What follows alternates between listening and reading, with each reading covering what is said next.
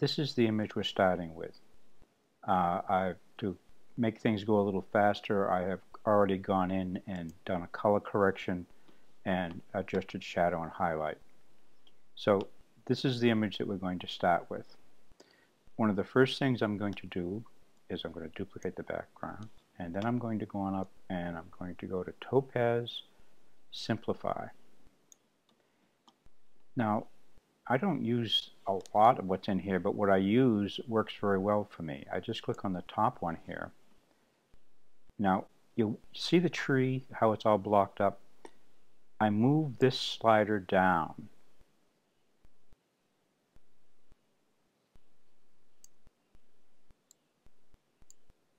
Until I see that open up. And that's how I decide how much detail I want to maintain.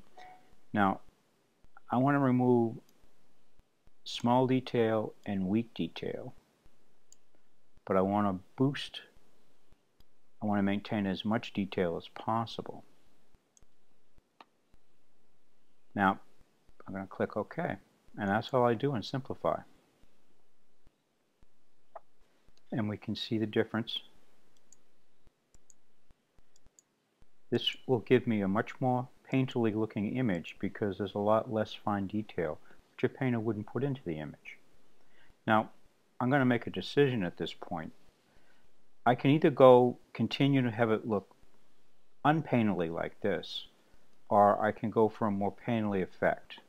And I want to do this particular tutorial on how to achieve the painterly effect.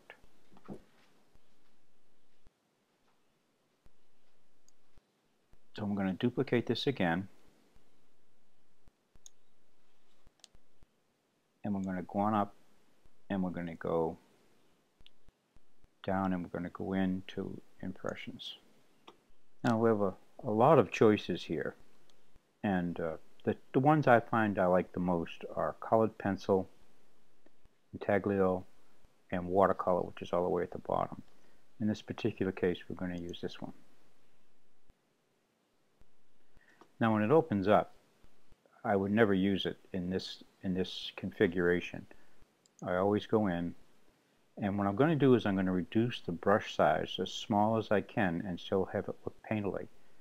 And I usually get down to this type brush 2 and push this quite a ways down. And when you start to see it open up, then you know you're getting down where you want to be.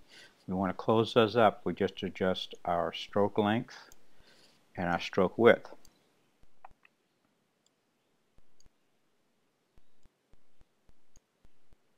And I'm going to go down a little bit more.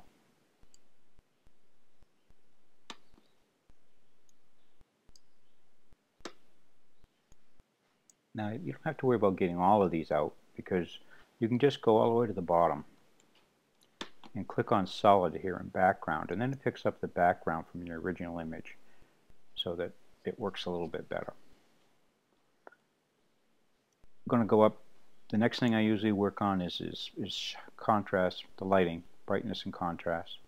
So I'm going to just move it up to see what it does. Well, it brings it up quite a bit, but I'm losing a lot of detail in these areas, so I'm going to pull the contrast down some, pull the brightness back down.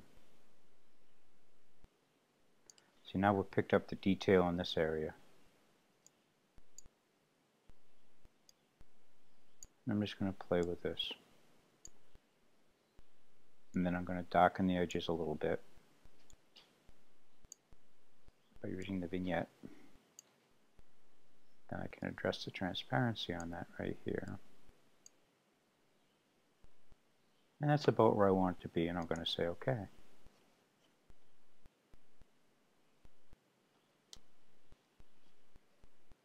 Now this looks pretty good, but what I want to do is I want to get more texture into it, and I want to have it look a little bit more crisper. The way I've discovered that I like doing this for myself is I'm going to now make a black and white copy of this. So I'm going to go back up to Filter, I'm going to go to Nix, go to Efex Pro 2. And the reason I like this particular piece of software is I can make a black and white in Photoshop just fine, but this allows me to see a lot of choices very quickly. I can click on these and very quickly see different effects. And what I want to look for is a fairly contrasty effect. So I like this one. That's the one I think I'm going to go for. But you can see there's a lot more, and you can get down like this one might work too. But we want something, you don't want something like this. You want something that has some contrast to it. But you don't want it to be too dark. So I'm going to go with this one. And I'm going to open the shadows up just a tad. There we go. And play with a soft contrast here a little bit. Yeah, about like that. I'm going to give it a little bit more structure. Now, I usually don't fuss with the rest of this. The next thing I work on is I get down and I want to add a toned color to it. And a lot of this depends on if you have a winter scene, you might want to use blue. This is a warmer scene, so I'm going to use on the warmer end of the spectrum here. And here I'm going to go with 19. And then we just say, OK. Here's my black and white. Now I'm going to move the color image above the black and white image. And then I'm going to go on up here to the blending modes, and I'm going to go down to color. And you can see how that's really crisped this up and given the shadows a lot more contrast, but I haven't lost any detail. And that's the thing I like about this, is it allows me to snap the contrast up and to increase the texture in the image without losing detail in the shadow or in the highlights. I can now go up and change the opacity and get it exactly where I want it. And I not only can do this, I can set this, then I can click on the color, the black and white image if I want to, and I can change the opacity of that. So it gives me a way of adjusting the image in several different ways to come up with the end result that I want by adjusting the opacity on these 3 different layers. Now when you get it the way you want it to be, if you hold down the Option key, go on over to this menu right here, and go down to Merge Visible, it will copy all of these and put a copy on the top of the stack. So this is the effect of all of those. I can shut these all off now, and it doesn't have any effect.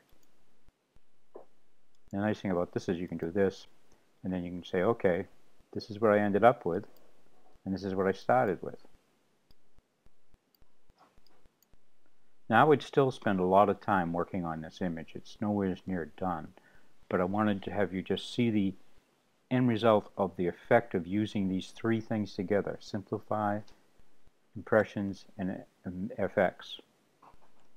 So there it is.